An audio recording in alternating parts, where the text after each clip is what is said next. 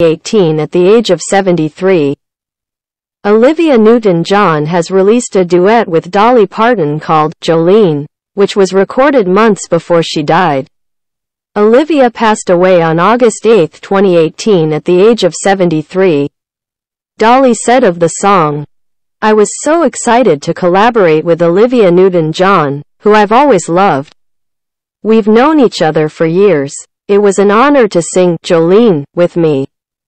One of my favorite songs I've written. I left it behind," he said, remembering Olivia. Olivia Newton-John's pre-production duets album Just the Two of Us. The Duets Collection, Volume 1, will be released in May. She has collaborated with Dolly, Michael McDonald, Barry Gibb, John Travolta and Mariah Carey.